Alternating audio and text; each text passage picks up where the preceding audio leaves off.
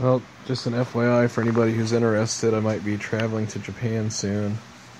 My cousin wants to go, and he wants me to go with him, and so the plan is to do it sometime in April. I guess that's a good time to go, even though it's only a few months away.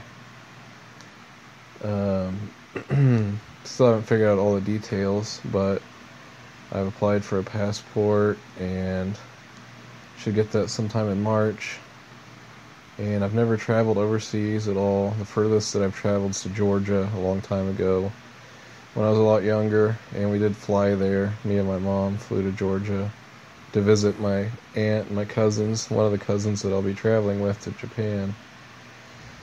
And his general idea of when he was looking into it, talking to a travel agent about this trip, going for like a week or so, and he had some different tour options to go to some different places.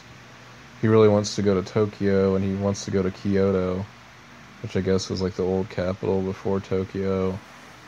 And he said in Kyoto there's a lot of temples and stuff, but there's different travel packages, and generally what he was looking at for himself was going to be about $3,000 to go, to include, the hotel and the travel, basically.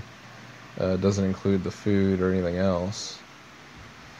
And so it could be around the same amount, it could be a little cheaper.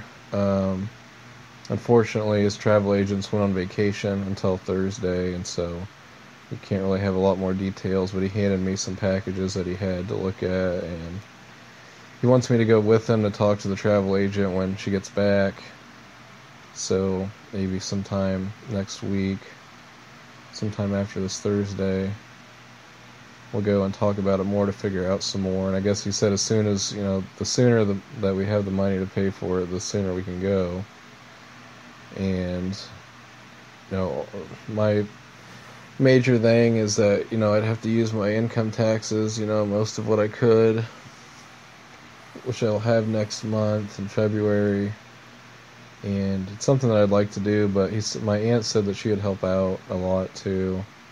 But I don't know how much, and we don't know how much it's going to be. But it's something that's exciting to me, and could come sooner than later.